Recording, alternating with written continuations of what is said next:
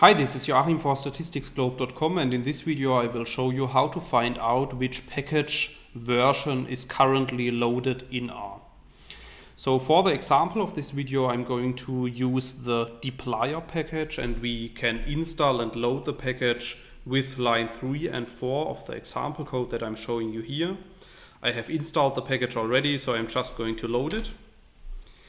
And then if we want to know which package is currently loaded of the dplyr package, we can use the function packageVersion.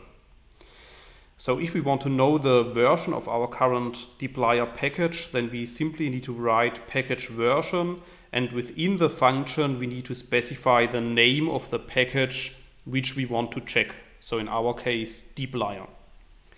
So let's run this line of code, and then you can see here at the bottom of the RStudio console that the version 0.8.3 is returned.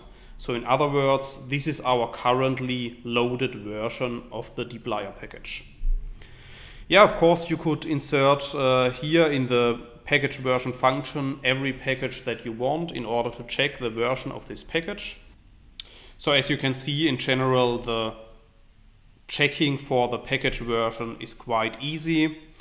However, if you want to know more about packageVersion and other related functions, you could check out my homepage statisticsglobe.com, because on the homepage I have recently published a tutorial on the packageVersion function and other related functions. I will put a link to the tutorial in the description of this video, and you could check it out there.